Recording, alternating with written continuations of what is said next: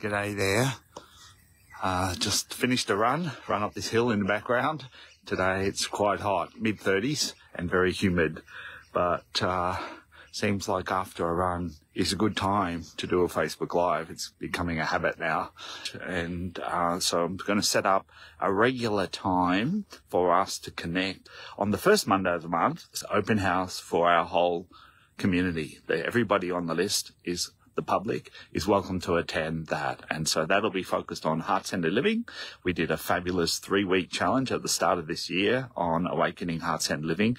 It was so much fun. We really got to meet people and connect deeply, and it was a beautiful energy that we created together. So I want to open that up too. This is all part of my living fearlessly in 2024 and not staying like a hermit in our cozy Dingley Valley at Hazeldale in the forest. So coming to an iPhone, smartphone near you soon. So have a fabulous day. We're on week 2 in our You Can Change Your Life program tonight, and that's on health. So here I am sweating it out, hopefully staying fit and healthy. So lots of love to you.